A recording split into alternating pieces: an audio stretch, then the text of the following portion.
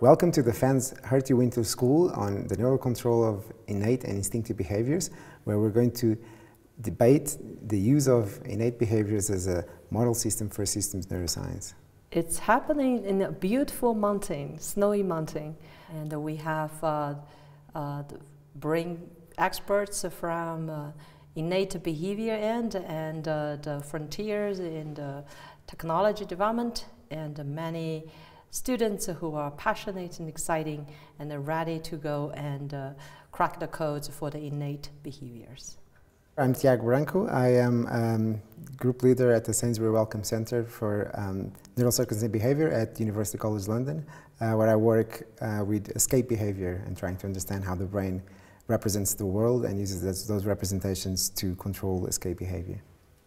I'm Dayu Lin. I'm from Neuroscience Institute, NYU. I'm an associate professor. My lab works on the neural circuits of innate social behaviors, particularly aggression.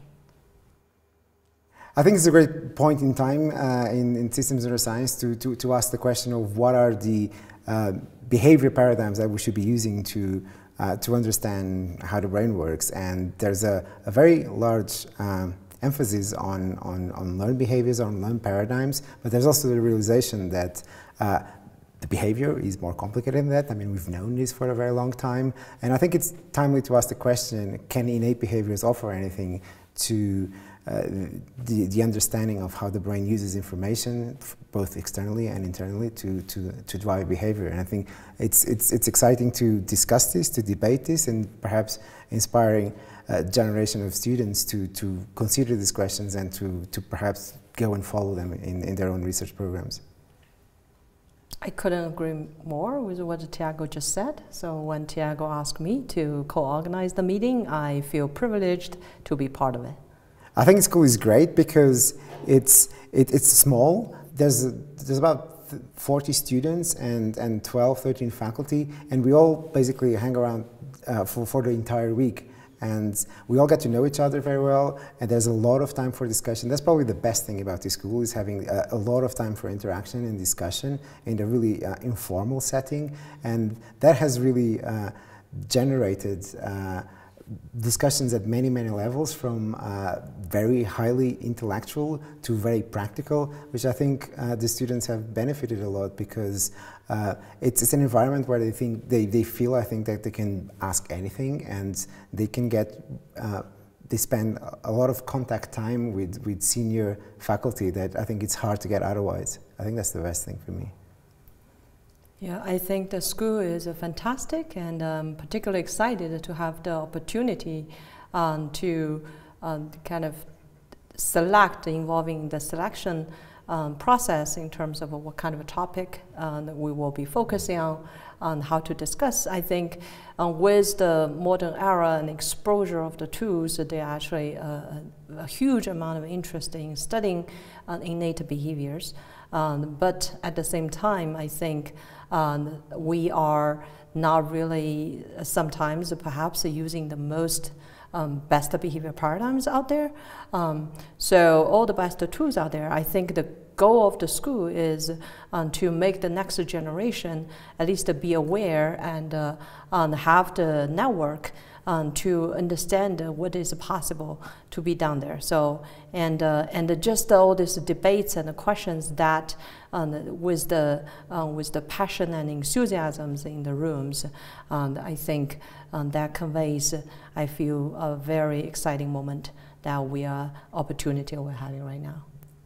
One of the goals is also to demonstrate or expose the variety of different behaviors, that innate behaviors, and not only the variety, but why we think they are interesting, and why we think they are interesting models for systems neuroscience. And I think that has again also that has been reflected in the range of speakers that we have selected and the topics that we have discussed.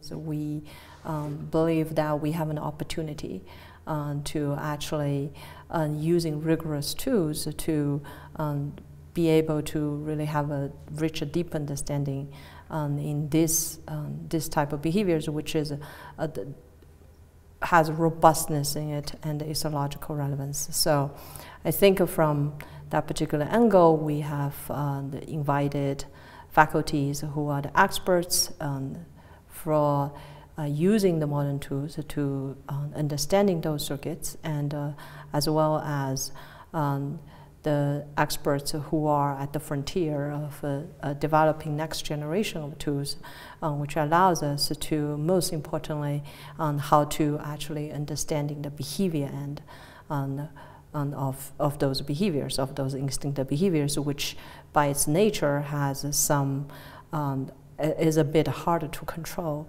in comparison to some other behaviors that have been studied for decades.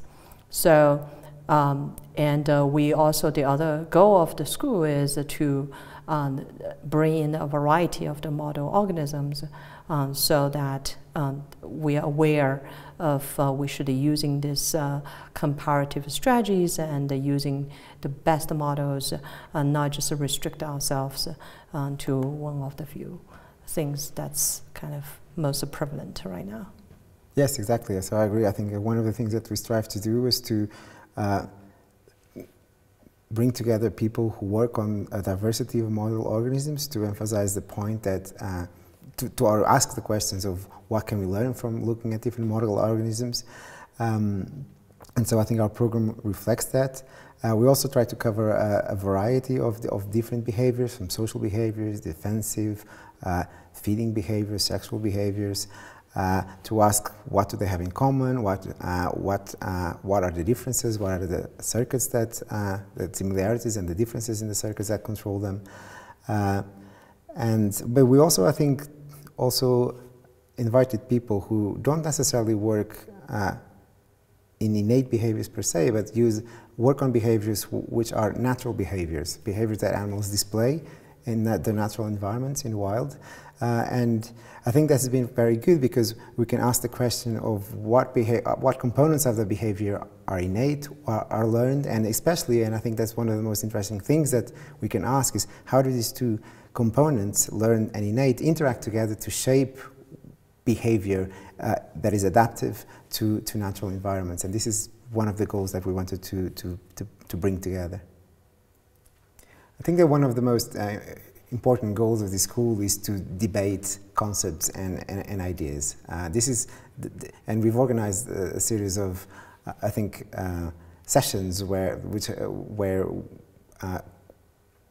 the students could ask questions to the lecturers, and the lecturers also proposed different questions, and that really generated a lot of very interesting high-level debate where we could bring together a variety of different opinions, and we really try to see if we could converge into definitions, conceptual definitions, ways and approaches to tackle certain questions. And I think that really was one of the goals that we wanted to work for in the school.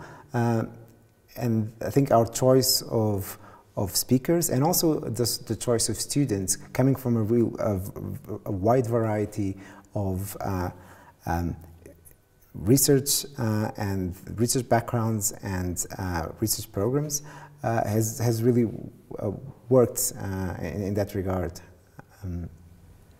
Yeah, I think we hope this will be sort of one of the provocative and eye-opening experience for the students who kind of become aware of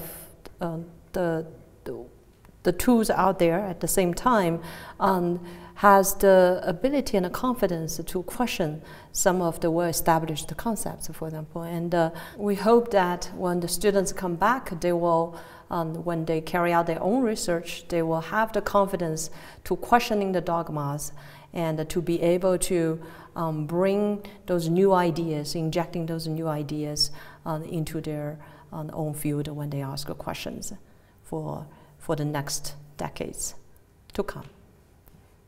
We hope that this school has inspired the students to go back to their labs and design new exciting experiments, perhaps using components of instinctive behaviors that will help us to understand how the brain works.